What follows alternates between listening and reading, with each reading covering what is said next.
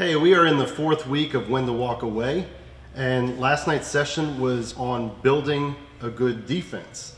And this Sunday is Super Bowl Sunday, and I don't think we could have predicted that last week's would have been building a good offense and a good defense. But you guys watching the game? Absolutely. Yeah.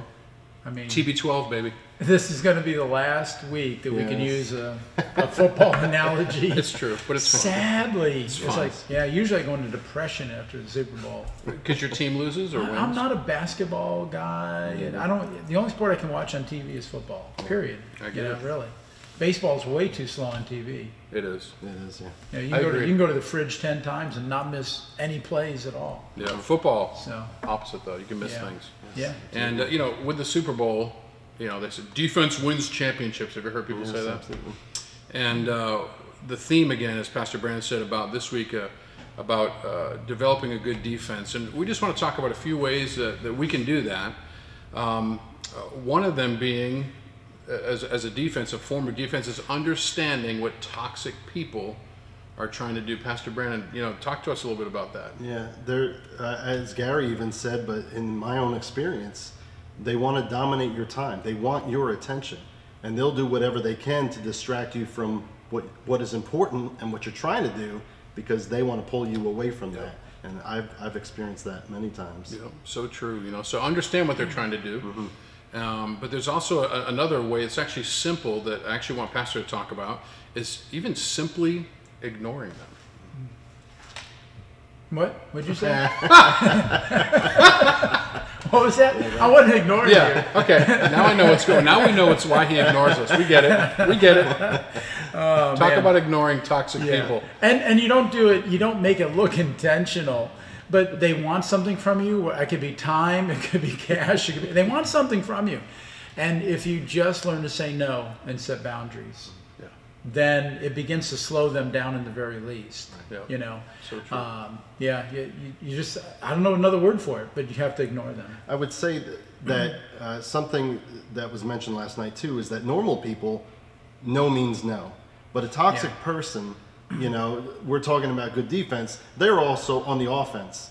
And if your no was one thing to thwart their trying to get into your situation, they're going to find another way around it. And I've certainly experienced that as well. And and don't worry about offending them, because you're never going to get their approval. That's why they're toxic to begin with. They're going to keep coming and coming and coming, and you may even feel like you're being overly rude. A normal person, you wouldn't have to do that with. That's right. Yeah. But with a toxic person, they're never going to feel good about you. They're not concerned about you. Yeah, that's true. That's key. The best defense is understanding toxic people. They're trying to control you. Learning to ignore them. And the last one we're going to talk about is being productive, being focused as a form of defense. And Pastor, you have experience with that. Talk to us a little bit about that. Last night's study, he talked about Nehemiah. And Nehemiah had a job to do. That was to build the walls around Jerusalem. And in the very beginning of that, Sanballat, who's his opposition, begins trying to intimidate and threaten and even insult. And so Nehemiah just keeps going on. And you guys know the story. I mean, I don't know if anybody wants to refresh us on that, for those who weren't there.